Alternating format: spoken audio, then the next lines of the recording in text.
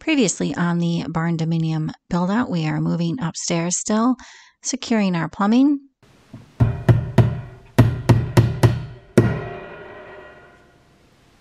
Gong show, baby. Finishing up some electric, and moving on to the walls, installing some shiplap.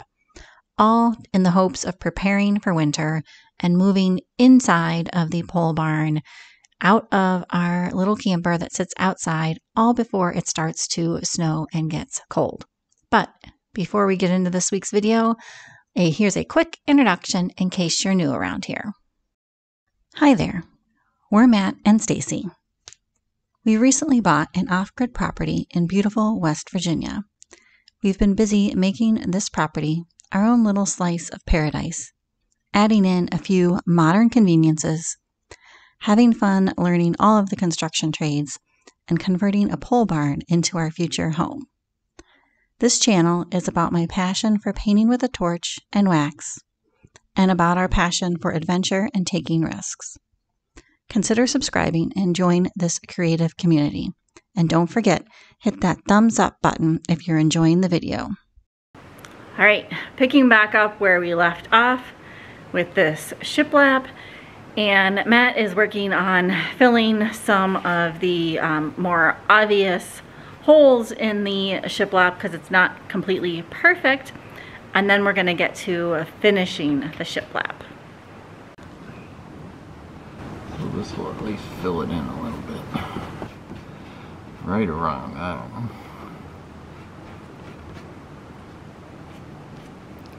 I think you can see, but there's a obvious like height difference between this board and this board. For some reason, some of the boards were slightly off in the shiplap, so just trying to make it look a little bit cleaner. Don't want it perfect, but just a little bit cleaner would be good. And I guess I should say, welcome to another Barndominium video. All right, that wood fill is now dry. We did kind of smooth down and sand a little bit some of those areas, but it's now dry and the shiplap is ready to be finished. And this time we decided to paint the shiplap versus leaving it the natural wood color like we did downstairs, just to make a little bit more neutral color walls. But before we paint them, we are going to be priming them with a white primer, in the hopes that the paint won't absorb as much into the shiplap and will maybe save a little bit of money on paint.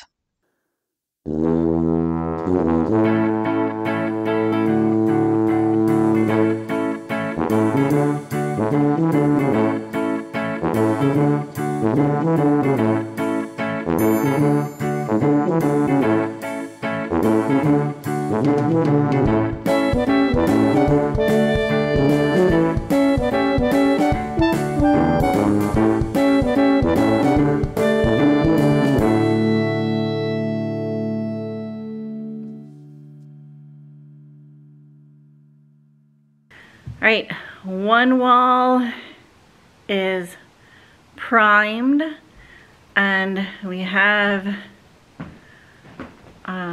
this wall over here to go, and then we have the stair wall and this half wall back here. We didn't put shiplap on here because I'm not 100% sure what we're going to put on there yet, so we're waiting on that, but it's getting there.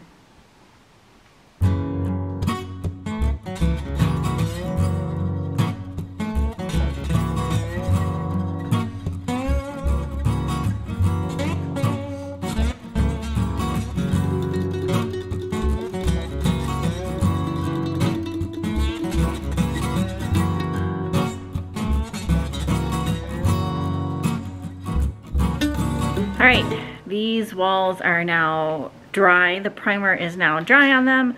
So we're going to add a coat of paint. Let me show you the color. The paint color is called Drift of Mist, and it's the same as all of our other walls. It's kind of a grayish color, which ironically looks really similar to the primed wall here, but This is actually technically more of a white, but I think because it's on the pine wood, it looks a little bit grayish. So anyways, I'm gonna get to painting these walls, and maybe I'll just put you on time lapse again because it's not super exciting. Turns out it is quite different from the white. All right, now I'm gonna stick you on time lapse.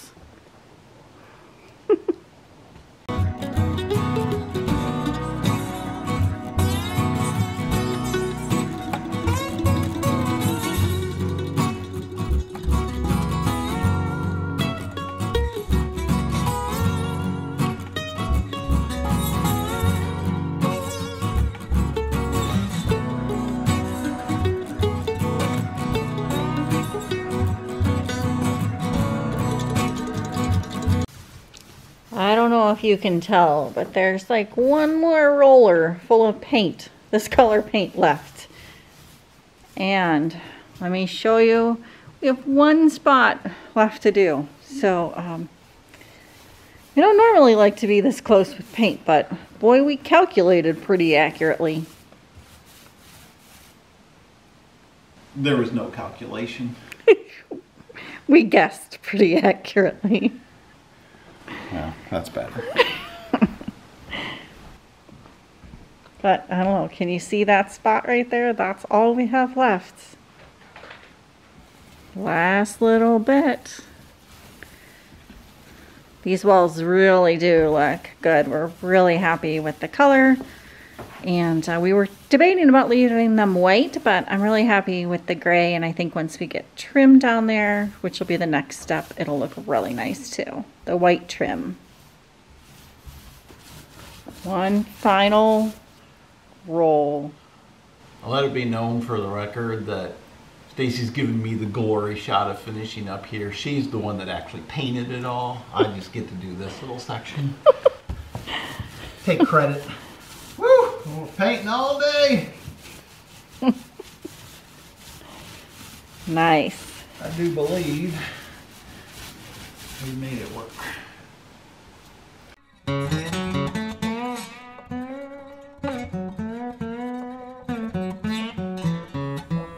We're back to storage today. Hoping to empty a few more things out. Yay! Aren't you excited, Matt? I don't think he's awake yet.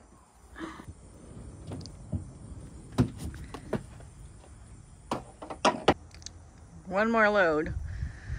And Matt just said, cue the hillbilly music. Yeah. Interesting setup we've got here. And here is the state of the Barndominium. Now we just have to move all of this stuff upstairs to the bedroom area. All right, I just wanted to show you, we got these massive pieces upstairs from down below, and we have our nightstand up here, one of them. So yeah, we were able to get them up here, and we'll probably be going to get another load tomorrow, hopefully. See you then.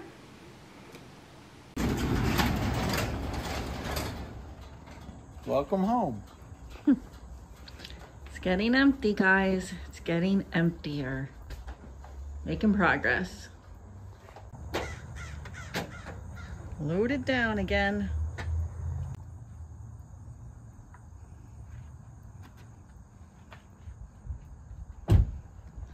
We have a couple big pieces left that we might still come back and get tonight. That dresser and the grandfather clock, and of course the barn doors. Those probably aren't going to come with us tonight, but we'll see if we have time for the... Wait until you see what's going to happen with the barn doors. Shh. And here's what this load looks like. We brought the trailer this time around. Cue the Beverly Hillbillies. Just a few miscellaneous things left, and this area will be cleared out. the bed frame there, the footboard and the headboard, we're actually trying to get rid of. It's beautiful and we love it, but we're downsizing to a queen. So we're trying to find a buyer for that here locally. Wish us luck on that. Well, we made it back from storage with everything, and this is the state of the barn. Boxes and furniture stacked up everywhere. Ah! All right, now some of you may be wondering if it's just Matt and I moving all this furniture upstairs, because they look like pretty large pieces. And, you know, we're going up those stairs. And the answer is yes, it is just the two of us. And I think we're gonna try to demonstrate on our very large dresser back there.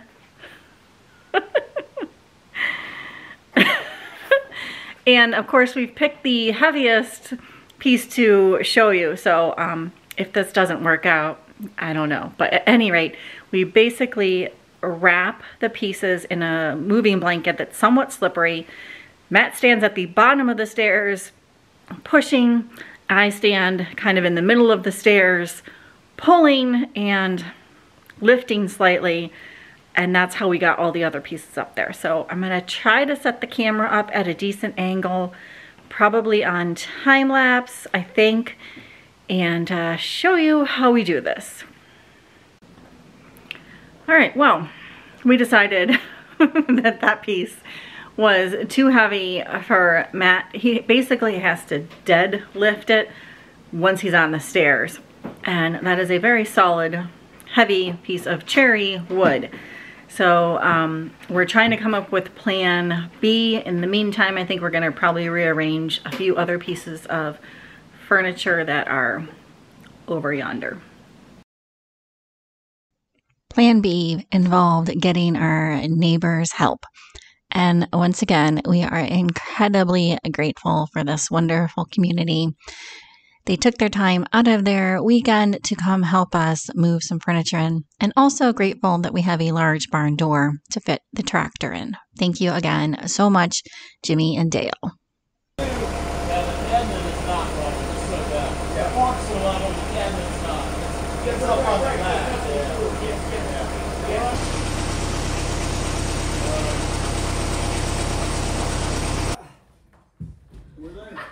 Woohoo!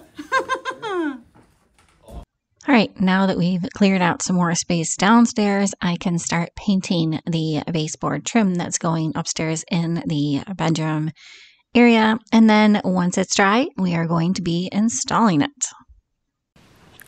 Now that we have everything moved up here, we have to move it again because it's up against the wall just enough where we can't get the baseboard back in there. I think we're only gonna have to move one of the pieces, and we knew we were gonna have to do this anyways, but it is what it is. And it's almost as if we planned this catwalk just to the perfect size of our bed frame rails. So now that that's moved out of the way, we can get the baseboard installed back behind here, and it's just enough of a tight little space, but Matt can just get in there now and nail the baseboard up.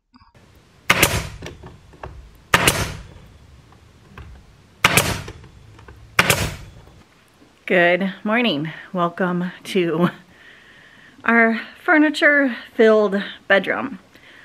Today's plan is I'm going to fill the trim with the little nail holes of the trim, and Matt's going to work on electrical.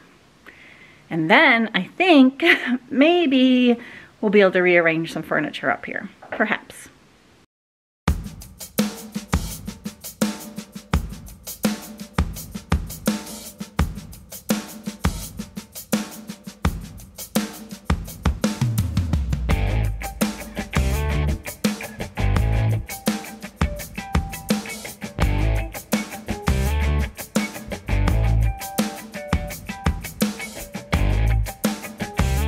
Last plug, guys. Yay! Matt's super excited. That look is super excited. It's sad. I should have added more power. Do you want to add more? Take out the spray foam. Just, you know, rip some walls down. We need more things to do, I think, right? Mm-hmm. Okay. Right after this plug, we'll do that, guys.